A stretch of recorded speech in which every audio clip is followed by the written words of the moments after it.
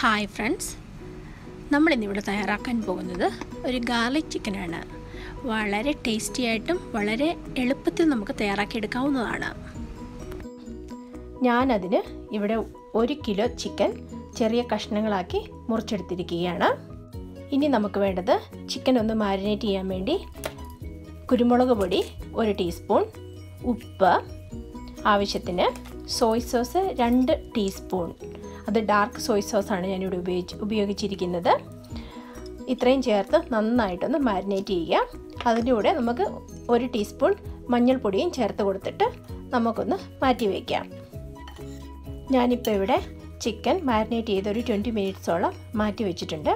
ഇനിയിപ്പോൾ ഞാൻ പാൻ ചൂടാക്കാൻ വെച്ചു. അതിലേക്ക് ഞാൻ അധികം എണ്ണയൊന്നും ഒഴിച്ച് കൊടുക്കുന്നില്ല. മാക്സിമം 1 ടേബിൾ സ്പൂണോളം എണ്ണ ഒഴിക്കത്തുള്ളൂ, അല്ലെങ്കിൽ സ്പ്രേ യൂസ് ചെയ്യുകയാണ് ചെയ്യുന്നത്. അതിലേക്ക് ഞാൻ ചിക്കൻ ഇട്ട് കൊടുത്തിട്ട് നന്നായിട്ടൊന്ന് ഫ്രൈ ചെയ്തെടുക്കുകയാണ് ചെയ്യുന്നത്. ഡീപ് ഫ്രൈയും അല്ല, ഷാലോ ഫ്രൈയും അല്ല, എണ്ണയില്ലാതെ ഫ്രൈ ചെയ്യുകയാണ്. ഇതൊരു ഹെൽത്തി റെസിപ്പി ആയിട്ട് തയ്യാറാക്കാനാണ്.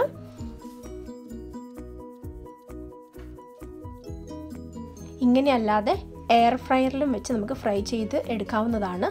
നോർമലി ഞാൻ അങ്ങനെയാണ് ചെയ്യുന്നത്. ഇനി എയർ ഫ്രയർ ഇല്ലാത്തവർക്ക് വേണ്ടിയാണ് ഇങ്ങനെയൊരു ഓപ്ഷൻ കാണിച്ചു തരുന്നത്. ഞാൻ ചിക്കൻ മീഡിയം ഫ്ലെയിമിലിട്ട് ഒരു 25 മിനിറ്റ്സോളം ഇത് ഫ്രൈ ചെയ്തെടുക്കും. ഇടയ്ക്ക് നന്നായിട്ട് ഇളക്കി കൊടുക്കുക, അടുക്കി പിടിക്കാതിരിക്കാൻ വേണ്ടി. കാരണം നമ്മൾ എക്സ്ട്രാ ഓയിൽ ഇവിടെ ആഡ് ചെയ്യുന്നില്ല. ആ ചിക്കനകത്തെ ഫാറ്റൊക്കെ ഇറങ്ങി അതാണ് നമ്മളിവിടെ ഓയിലിന് പകരം ഉപയോഗിക്കുന്നത്. നമ്മുടെ ചിക്കൻ ഓൾമോസ്റ്റ് ഇവിടെ നന്നായിട്ട് തന്നെ ഫ്രൈ ആയിട്ടുണ്ട്, കുക്കും ആയിട്ടുണ്ട്. നമുക്കിനി അതൊരു പാത്രത്തിലേക്ക് കോരി മാറ്റാം.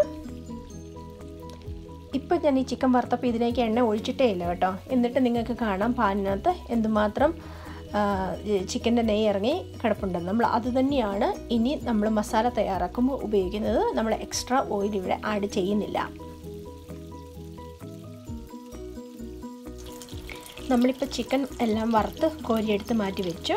അതേ സെയിം പാനിലേക്ക് നമുക്ക് ഗാർലിക്ക് നന്നായിട്ട് ചോപ്പ് ചെയ്ത് വെച്ചത് ഞാനൊരു 25 തൊട്ട് 30 അല്ലി ഇവിടെ ഇടുന്നുണ്ട്. അത് നന്നായിട്ടൊന്ന് ബ്രൗൺ ആകുന്നിടം വരെ ഇളക്കി കൊടുക്കാം.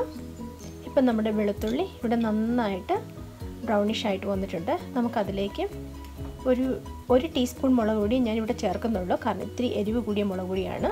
എരിവ് കൂടുതൽ ആവശ്യമുള്ളവർക്ക് കൂടുതൽ മുളക് പൊടി ചേർക്കാവുന്നതാണ്. പിന്നെ ഞാനിതിലേക്ക് ഒരു ഗ്രീൻ ചില്ലി അരിഞ്ഞതും കൂടെ ചേർത്ത് കൊടുക്കുന്നുണ്ട്. ഇനി നമുക്ക് നന്നായിട്ടൊന്ന് ഇളക്കി കൊടുക്കാം.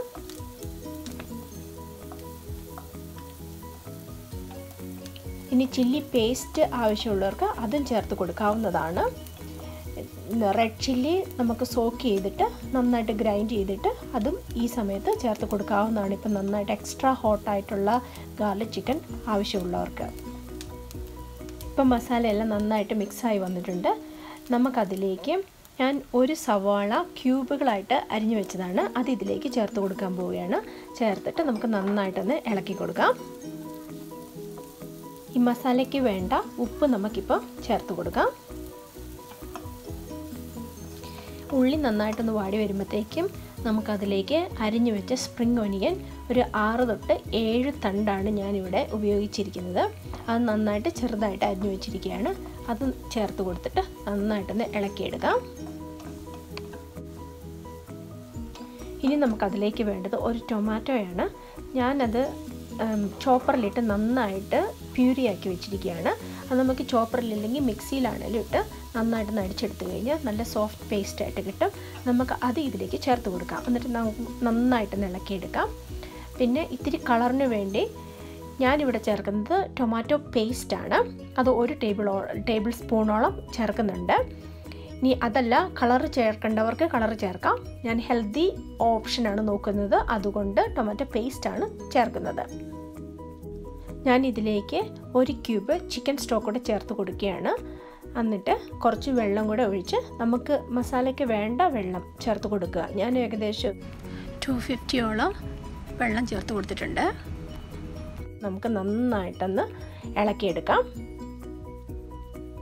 അതിനുശേഷം ഇപ്പോൾ ഗ്രേവി തിക്കാകാൻ വേണ്ടി ഞാൻ 1 ടേബിൾ സ്പൂൺ കോൺഫ്ലോർ കുറച്ച് വെള്ളത്തിൽ നന്നായിട്ടൊന്ന് മിക്സ് ചെയ്തിട്ട് ഓരോ ടേബിൾ സ്പൂണ് കുറേശ്ശെ ഒഴിച്ച് കൊടുക്കുക. എന്നിട്ട് ഗ്രേവി തിക്കാകുമ്പോൾ നമ്മുടെ തിക്നെസ് കൺസിസ്റ്റൻസി വന്നു കഴിയുമ്പോൾ നമുക്ക് നിർത്താം. ഒരുപാട് ഒഴിച്ച് കൊടുക്കണ്ട. നമ്മൾ കുറേശ്ശെ ഒഴിച്ച് കൊടുത്ത് തിക്നെസ് നോക്കിയ ശേഷം മാത്രമേ കൂടുതൽ ആഡ് ചെയ്യാൻ പാടുള്ളൂ. പിന്നെ നമുക്ക് ഈ സമയത്ത് ഇതിലേക്ക് ഇച്ചിരി മല്ലിയില ഇട്ട് ഗാർണിഷ് ചെയ്യാം. നമുക്കതിന് ശേഷം ചിക്കൻ ചേർത്ത് കൊടുത്ത് നന്നായിട്ടൊന്ന് ഇളക്കിയെടുക്കാം. ചിക്കൻ മസാലയുമായിട്ട് നന്നായിട്ടൊന്ന് ഇളക്കി കൊടുത്ത ശേഷം നമുക്ക് 1 തൊട്ട് 2 മിനിറ്റ് വരെ നന്നായിട്ടൊന്ന് കുക്ക് ചെയ്തെടുക്കാം. അപ്പോഴത്തേക്ക് ചിക്കനിലോട്ട് മസാലയൊക്കെ നന്നായിട്ട് പിടിക്കും. ഉപ്പ് നോക്കുക, ആവശ്യമുണ്ടെങ്കിൽ എക്സ്ട്രാ ഉപ്പ് ചേർത്ത് കൊടുക്കാം. നമ്മുടെ ചിക്കൻ ഇവിടെ ഓൾമോസ്റ്റ് റെഡിയായി കഴിഞ്ഞിരിക്കുന്നു. ഇത് വളരെ ടേസ്റ്റി ആയിട്ടുള്ളൊരു ഗാർലിക് ചിക്കനാണ്. ഇത്തിരി സ്പൈസിയാണ്. ഇത് ചപ്പാത്തിയുടെ കൂടെയും പൊറോട്ടയുടെ കഴിക്കാൻ വളരെ ടേസ്റ്റിയാണ്. നിങ്ങളെല്ലാവരും ട്രൈ ചെയ്ത് നോക്കണം. നമ്മളെപ്പോഴും ഒരേ ചിക്കൻ കഴിച്ചു കഴിയുമ്പോൾ നമുക്ക് എല്ലാവർക്കും ബോറടിക്കുന്നതല്ലേ. അതുകൊണ്ട് നിങ്ങൾ തീർച്ചയായിട്ടും ഇത് ട്രൈ ചെയ്ത് നോക്കുമെന്ന് ഞാൻ പ്രതീക്ഷിക്കുന്നു. നിങ്ങൾ ഇതുവരെ ഈ ചാനൽ സബ്സ്ക്രൈബ് ചെയ്തിട്ടില്ലെങ്കിൽ ദയവ് ചെയ്ത് സബ്സ്ക്രൈബ് ചെയ്യുക. ഇനി ഞാൻ പുതിയ റെസിപ്പിയുമായിട്ട് വരുന്നതായിരിക്കും. നിങ്ങൾക്ക് ഈ റെസിപ്പി ഇഷ്ടമായെങ്കിൽ ലൈക്ക് ചെയ്യുക, ഷെയർ ചെയ്യുക.